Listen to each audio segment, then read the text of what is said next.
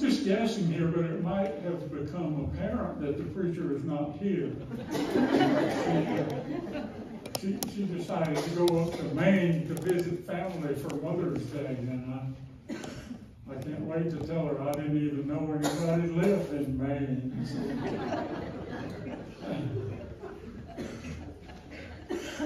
Actually, I think it's time to reprise my story about substituting for a minister. And it's not really my story, except it was given to me by Bill Ruff. I hope a lot of people remember Bill Ruff, who was a minister in this district for a long time, district lieutenant in the 70s, a wonderful man. And he gave me this story about a substitute for coming to see to take care of the preacher in the preacher's absence. And it was a last-minute thing, apparently. And so this guy showed up out in front of the church, and nobody knew he was coming. And a woman in front of the church met him out there and introduced herself, not knowing who it was. And he says, well, I'm actually here as last minute to substitute for your minister. And she said, oh, okay. So they started on in, and a little tiny boy on the steps of the church says, what does that mean, substitute? And and you know how preachers are. They don't like to answer directly, so we wanted to think of an illustration of some sort. So he said, substitute. He said, you see that window over there? And how it's got some divisions in it? Each one of those divisions is known as a window pane. And he said, if it gets broken or something, then you tack a piece of wood or cardboard or something in its place until you can get a new pane, a new window pane to put in there. And that piece is called a substitute.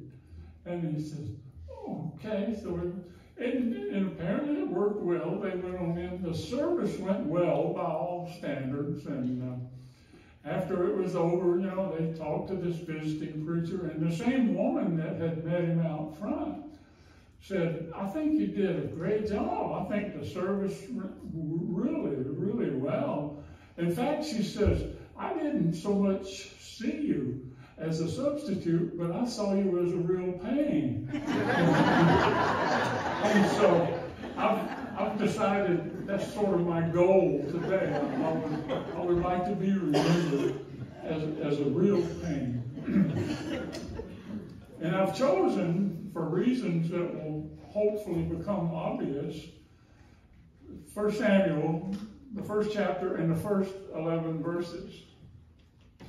Now there was a certain man of Ramathaim-zophim in the mountains of Ephraim, and his name was Elkanah, the son of Jeroboam, the son of Elihu, the son of Tohu, the son of Zuph, an Ephraimite. And he had 2 wives. The name of one of the wives was Hannah, and the other one was Peninnah. Peninnah had children, but Hannah had no children. This man went up from his city yearly to worship and sacrifice to the Lord of hosts in Shiloh. Also the 2 sons of Eli, Hophni and Phinehas, the priests of the Lord, were there. And whenever the time came for Elkanah to make an offering, he would give portions to Peninnah, his wife, and to all her sons and daughters. But to Hannah he would give a double portion, for he loved Hannah, although the Lord had closed her womb. So it was that when they went to the house of the Lord, that her rival provoked her, and therefore Hannah wept and did not eat. And Elkanah, her husband, said to her, Hannah, why is it that you weep? Why did you not eat? And why is your heart grieved? Am I not better to you than 10 sons? So Hannah arose after they had begun their eating and drinking in Shiloh. Eli, the priest, was sitting in the seat of the tabernacle by the doorpost, and Hannah went down the hill, entered the tabernacle of the Lord, and she was in bitterness of soul, and prayed to the Lord, and wept in anguish. And she made a vow, O Lord of hosts, if you will indeed look on the affliction of your maidservant, and remember me, and not forget your maidservant, but will give your maidservant a male child, then I will give him to the Lord all the days of his life, and no razor shall come upon his head. Well, certainly there's more to the story than that, and we'll deal with that in the moments to come, and we'll take it to its logical conclusion, and maybe, you know, get done and get on over to Rafferty's before the Baptists do. You know? It's a really nice, comprehensive introduction, I think, in this first part of 1 Samuel, which tells about Elkanah the man, and it tells about his lineage, his fourth great-grandparent. And we deduce from that he is from the house and lineage of Levi. It tells about the area where they live. In the Bailey's Comprehensive Guide to Biblical Pronunciation, Ramathaim Zophim is one word, and it means near the top of the mountain. So we can gather from that they've built a house not far from the top of this mountain near Ramah. And you picture in your mind, it must be a nice house. I believe it's really a beautiful house, and my mind just has this great image of the house with majestic views from the front porch and the back porch for miles and miles. Very nice, happy place. And then there's a sentence that enters the narrative with a thud. This man's got 2 wives. And that's just a foreign concept for us. That's not something that we're able to readily conceptualize, that somebody has 2 wives. The name of one of his wives is Peninnah. She has sons and daughters. And his other wife, Hannah, has no children. It's mostly on Hannah that we're going to focus here in the next few minutes.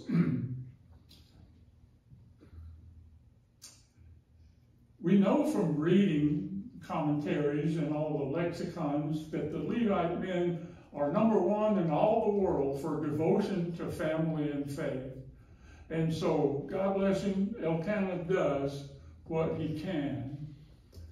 Now, it's a very unfortunate happenstance inside this lovely home, I figure a nice, comfortable home,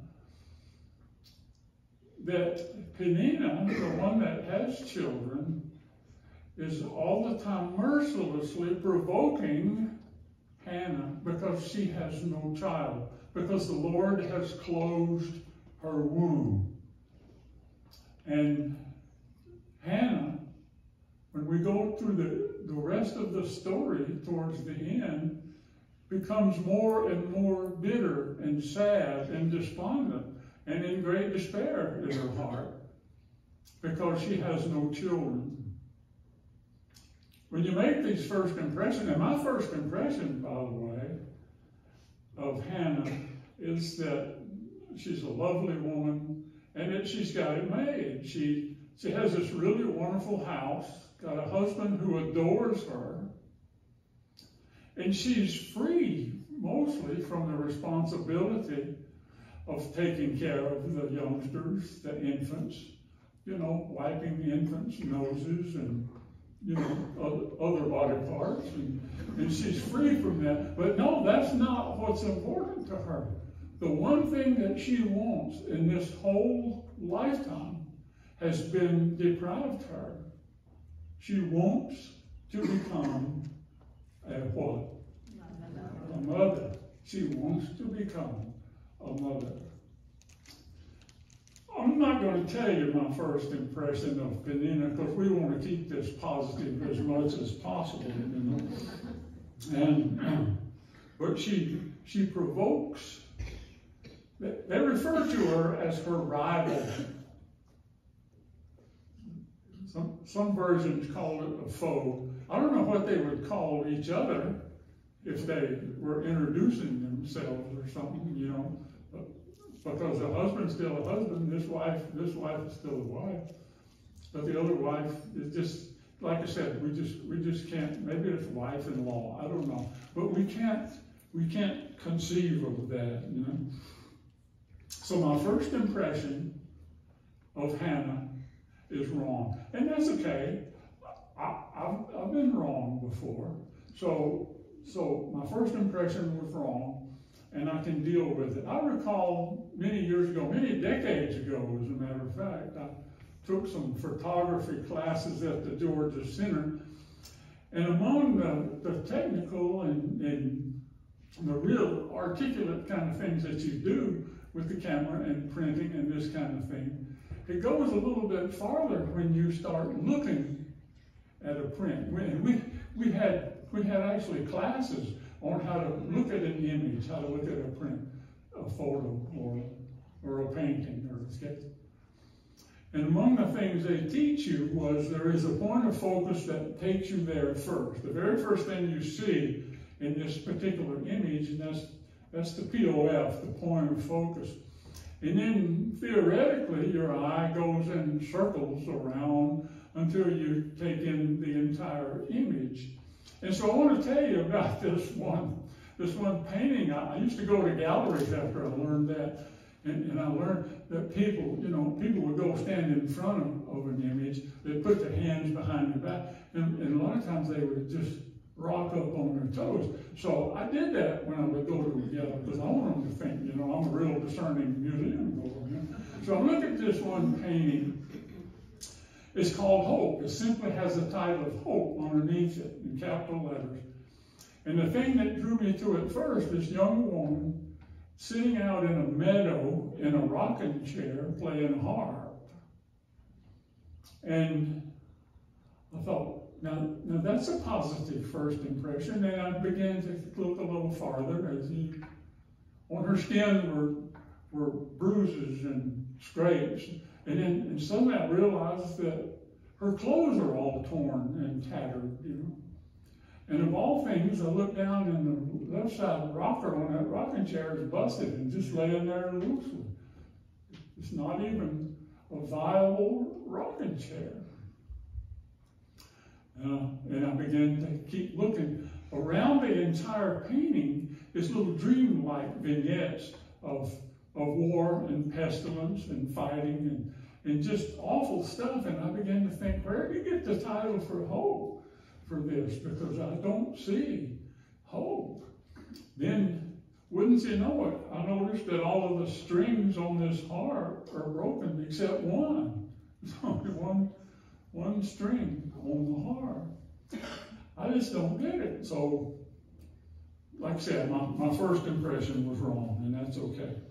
Now, so what I want to go into here is what Elkanah, being a Levite and wanting to pay attention not only to family but also to faith, every year they go over to Shiloh, a few miles northeast of here, and to worship and to sacrifice and to take care of their spiritual well-being and make plans for their spiritual well-being for the following year. And people from all over that they have known, family and friends, and they haven't seen them since last year. So people from all around gather at this place in Shiloh.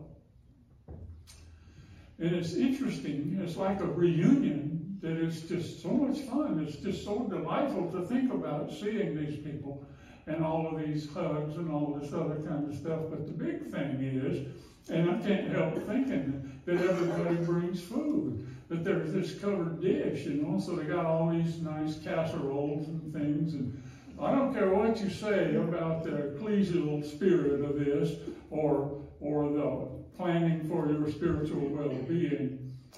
It just comes that maybe the big highlight is we're going to eat. And it's just really exciting that they're putting these things together, the food, you know. Well, it seems like it's the same women most of the time when they put these things together, that they're organized to the hilt. They start out in the beginning of the tables with the plates and the hardware, and then on down some salads and some main dish, some garden fresh vegetables, you know, some casseroles, and then you know, and you know, everybody doesn't always stay home and do a lot of work preparing. Some stop on the way and pick up a bucket of chicken, you know, and that is quite all right because it's hardly ever left over. So that's a part of what we're going to eat too. And then the desserts, and then the tea, you know, sweet and unsweet, and decaf, and they're just all organized. And it jumps off of the page at you really vigorously that Hannah is feeling the worst that she has in a long time, and she does not eat. I just can't conceive of that either with all of that food here, and she's not going to eat. But everybody lines up, that's what they're going to do. And she takes this opportunity, we're told, that she can go on down the hill now quietly and unnoticed and enter the tabernacle of Jehovah. And she comes straight down to the altar. Now Eli has taken his turn, old Eli. You know, my first impression of Eli is not that good. But here he is sitting in one of those straight back chairs, you know, leaned back on two legs with his chin down on his chest, hoping nobody comes in there. But he sees Hannah come down and kneel at the altar. And she makes a vow, we're told. She prays fervently to the Lord. O Lord of hosts, she says. And by the way, we're told that this is the first time the Lord of hosts as a phrase is used as a title for God. And it's used many, many times after that, the Lord of hosts. In fact, Samuel, who will enter the story later on, used the Lord of hosts quite a bit. She says, O Lord of hosts, she says, if you will remember me, your maidservant, if you will give me a man-child, I will give him back to your service all the days of his life, and no razor will ever touch his head. Now, this thing with a razor is mentioning the Nazarites. You heard the Nazarites. This is a group of people that make this special sort of a covenant with God, and they have these covenants, and they have these restrictions that they go through, and they don't cut their hair. So she's referring to, he will become a Nazarite. He will become, you know, greatly, greatly given towards the service of God for all of his life. And for that amount of time that he makes that vow, he will not cut his hair. Now, Eli, sitting in his chair, stands up, and he sees her, and he thinks that she's drunk. And what I want to do now is read the next 7 verses, 12 through 18. And take this story to its conclusion. Verse 12. It happened as she continued to move her lips. She was praying in silence. Her heart was about to burst with all that was in it. And she was praying fervently in silence. But her lips were moving. She was forming the word. So Eli thought she was drunk. He said to her, how long will you be drunk? Put your wine away from you. And Hannah answered right away, no, my Lord, I am a woman of sorrowful spirit. I have drunk neither wine nor intoxicating drink, but have poured out my soul before the Lord. Do not consider your maidservant a wicked woman, for out of the abundance of my complaint and my grief have I spoken until now. And Eli answered and said to her, go in peace, and the God of Israel grant your petition which you have asked of him. And then she said, let your maidservant find favor in your sight. So the woman went her way, back to the table, and she ate, and her face from that point on was no longer sad. Since she moves her lips, for some reason he thinks that she's drunk, and he confronts her, and thank God this woman had the fortitude to defend herself. No, do not think that of me, because out of the despair of my heart have I spoken until now.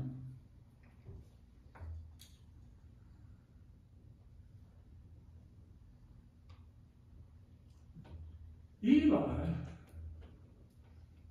gives what I think is maybe the most powerful blessing and benediction in all of the Holy Writ. And he says, go in peace, and the God of Israel grant that petition which you have asked of him. Now, I'm not kidding you when I say you hear orchestral music coming at you when this happens. She stands up, and we're told that her face is no longer sad. And during this time, they didn't finish eating up there on the hill. So she went back up there, and she got her plate, and she started eating. I feel like she ate like my boy did when he was 18. I think she really, really took the food in, because now her life has changed so strongly. My first impression of Eli was wrong, and I'm grateful for that. Because isn't it powerful what he came through, and he gave her this blessing, and she knew then that her prayer had been heard.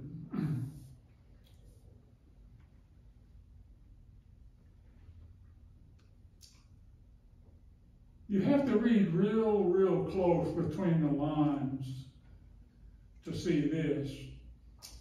But when she rejoined her husband at the top of the hill, and they got through with the day, and then they started back home, they stopped by a mall to do a little looking at baby furniture, because they knew right then, they knew beyond knowing that God had answered her prayer and that she would have a son. And I commend the rest of that reading to you, because she did have that, and she took some time with him before she fulfilled her promise, but she did, and she gave him back to the Lord God for service for all of his life. And I don't want to be a spoiler, but I do want you to read it. But she did go and visit him in the tabernacle quite a bit. She sewed the stuff for him. She made him clothes and things and brought him to him. But only a mother would make a covenant like that, to have that son and then give him to the Lord God. And she did that. She was a mother. Oh, on this painting, when I kept looking in a circular motion, finally I see above the harp musical notes, tiny, perfectly shaped musical notes wafting up from that harp through the clouds to the very throne of God. This woman had the audacity to not give up hope when everything seemed to be taken away from her, and she had one string left. But she made musical notes to God, praise to God, with that one string that she had left. Can we do that? Could we? And we've been through times of despair. We've had times when our heart was about to, we've had times when the despair was just about to take over us, and we get to about as low as you can go. Can we do that? Can we take that one string that we might have left and commune with the Lord of hosts. Let it be so.